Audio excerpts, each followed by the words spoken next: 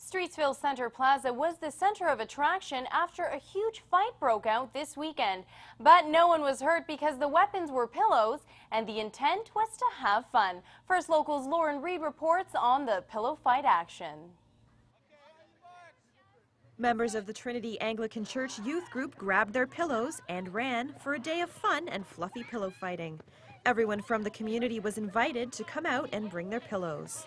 We're doing this to kind of encourage our community to come together, get off the chairs, get off the couch, turn the TV off, and come out and do something, have fun, create, and, just teach them that life's not a spectator sport. These competitive pillow fighters certainly turned the activity into a sport, and there's a reason why this was the activity of choice.